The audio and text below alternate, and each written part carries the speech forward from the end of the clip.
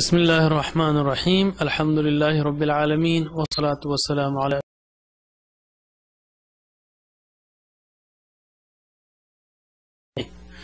Dear children, Assalamu alaikum wa rahmatullah. In today's lesson we will learn Surah An-Nas. Surah An-Nas is the last surah of Al-Quran. In this surah we take refuge in Allah subhanahu wa ta'ala, or we take protection of Allah subhanahu wa ta'ala from our number one enemy, the most evil, wicked and worst enemy. Each one of us has a shaitan always with him. Don't be afraid. We have angels too, always with us. And Allah with His huge power is always there with us also. How many students are here? 25, 30? So there are at least 25 shayateen right here. And there are at least 25 angels too. And Allah is high above us, watching and protecting us all. Allah subhanahu wa ta'ala loves us, and therefore He gave us this perfect formula in this surah to protect ourselves from shaitan.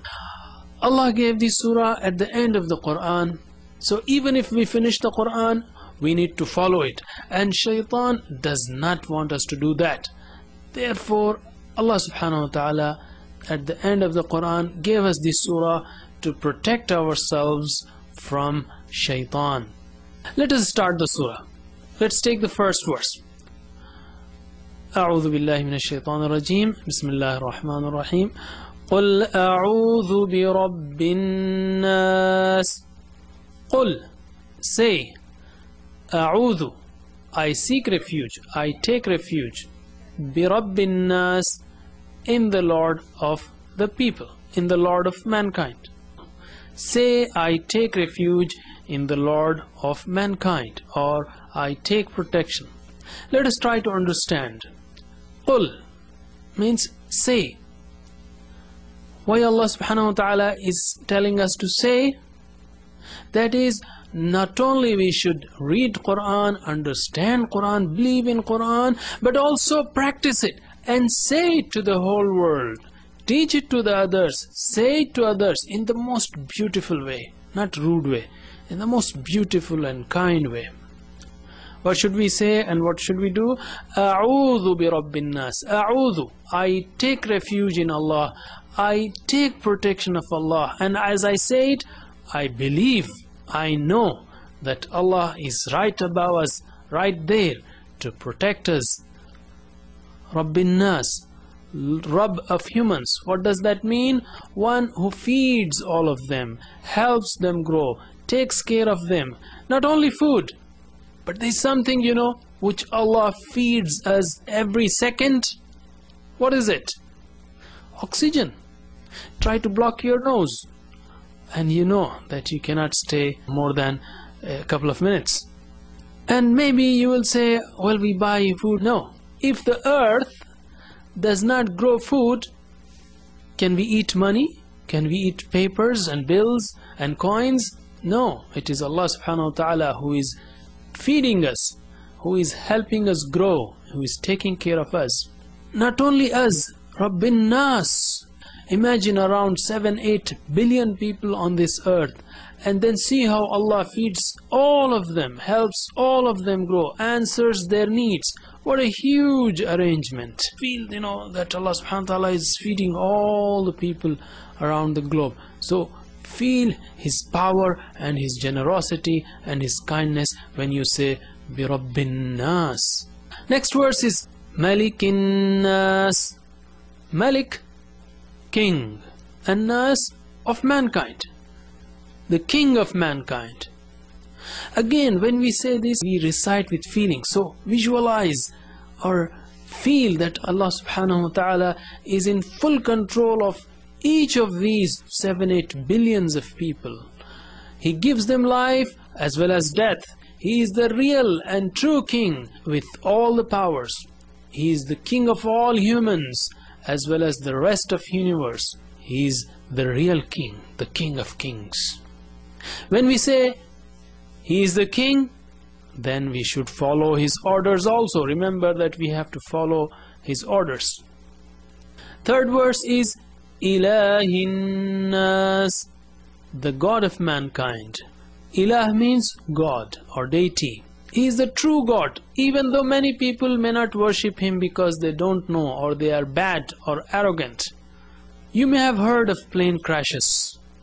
All those people inside the plane, when it is about to crash, they cry and beg Allah, Lord, God, to save them. Why? They know that Allah is their God who can protect them.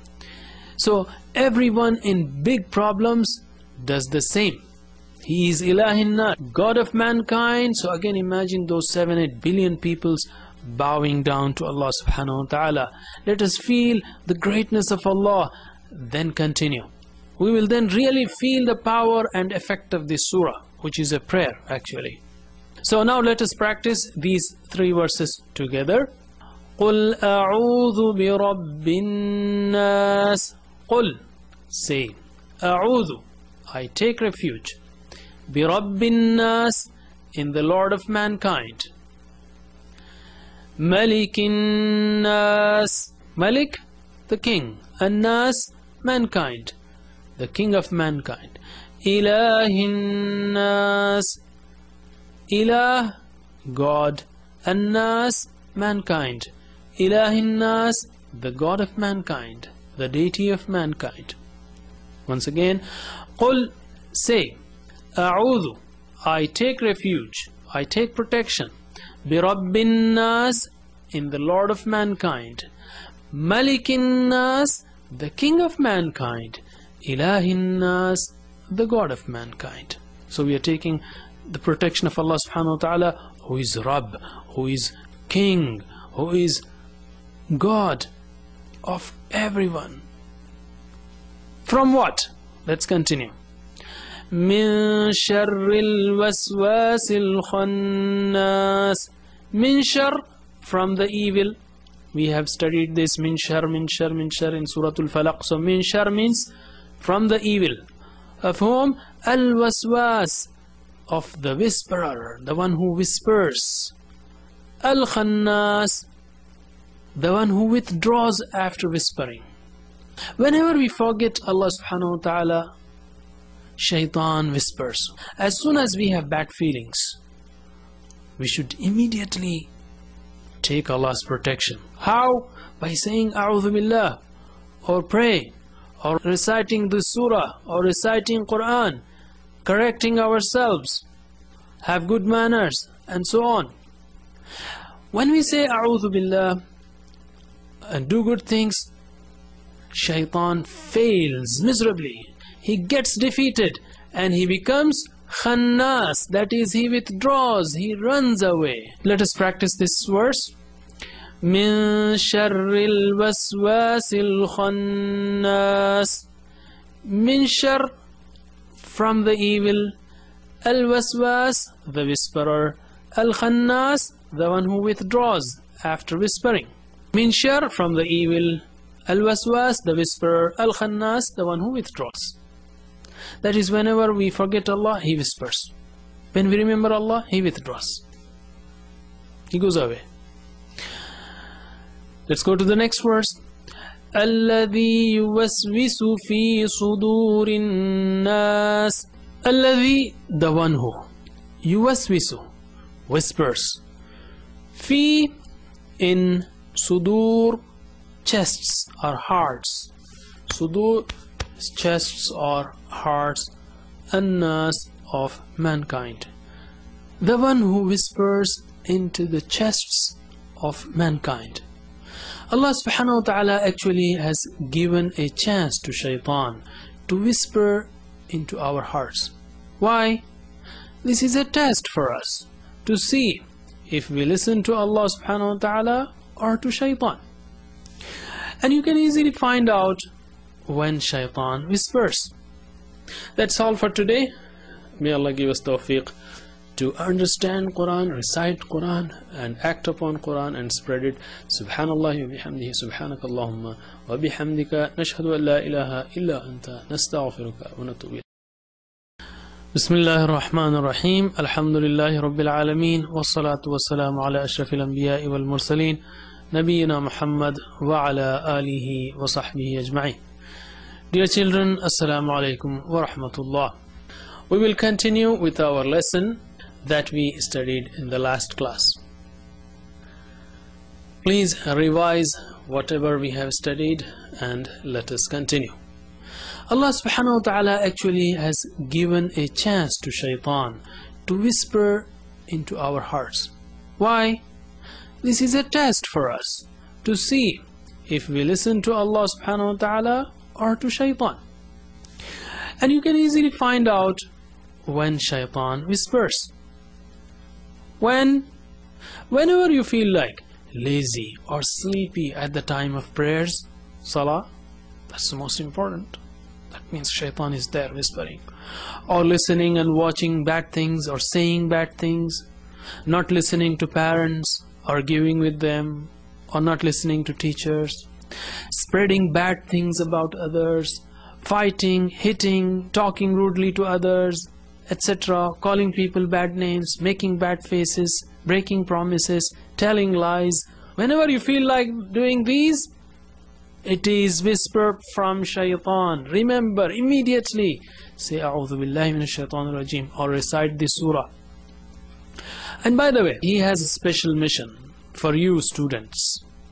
First, he will whisper you not to obey Allah, not to pray salah, not to obey parents or teachers. That is his first mission. And next, he will make you feel like not studying, not doing homework, or talking in the class, disturbing others, copying in the exams. Why? Because he wants you to be a beggar, a sweeper, a janitor when you grow up.